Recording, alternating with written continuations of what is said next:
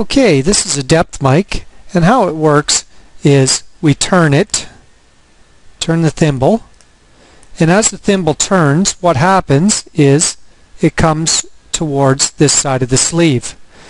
As that happens, there's a rod out the back that extends. These rods can be changed by loosening the nut here and pulling the rod out and putting a longer rod in. So in other words, each rod has a travel of 1 inch. This here would be a 0 to 1 inch rod, and then so on and so forth. And the scale is read off of here, much like a micrometer. The difference is the scale is backwards on this one. Having a closer look at the scale, you will notice it looks very similar to the inch micrometer.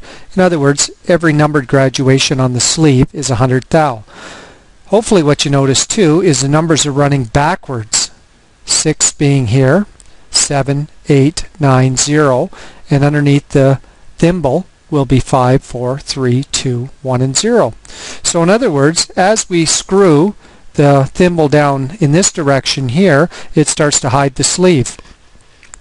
Again, every main graduation on the thimble is 100 thou, or 1/10 of an inch. There are 3 graduations in between that are not numbered. They're 25 thou each.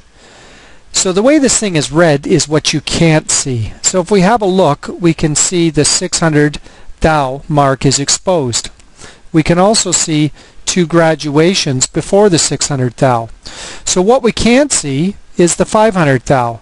So on the sleeve we have 500 thou. Now you will notice that there are 2 graduations just before the 600 thou, so there's one hidden. So what we'll do is we'll add 25 thou.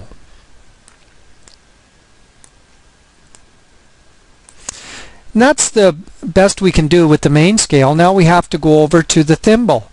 Each one of these graduations is how much? 1/1000th of an inch, absolutely. So you will notice there are 13 graduations exposed on the thimble. So we'll add 13 thou to the size.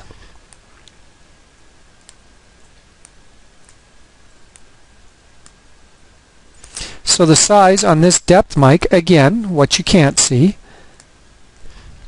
is 8, 3, 5. So the size is 538 thousandths of an inch.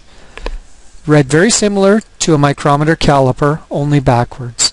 This is accurate to 3 decimal places.